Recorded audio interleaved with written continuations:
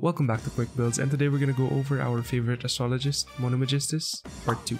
Mona is a great hydro support and is very popular mostly for her utility in freeze comps and her big nuke damage in vape teams. This build will focus on building her like a buffer for freeze or for general utility. Starting off with the weapons, Thrilling Tales of Dragon Slayers is my #1 recommendation. This is a 3-star weapon that gives a massive attack buff to your other character. If you need a little bit more energy for the other team members, Favonius Codex is a great option to battery the rest of your team. For the artifact stats, energy recharge on the sands, hydro damage on the goblet, and crit rate or crit damage on the circlet. The stats don't matter that much for this build because you just want her to have her burst up as much as possible, and you want her to, battery the rest of your team if you're using Favonius as much as possible. For the set bonuses, 4-piece Noblesse is the way to go for buffer support. I think this is really good because this 4-piece set with Mona's Omen buff will give you insane amounts of extra damage. Using Mona as a support buffer is the way I like to use her to set up big nukes for my other characters. This is also a really good build choice if you're running her in a freeze team to make your Ganyu or Ayaka even stronger.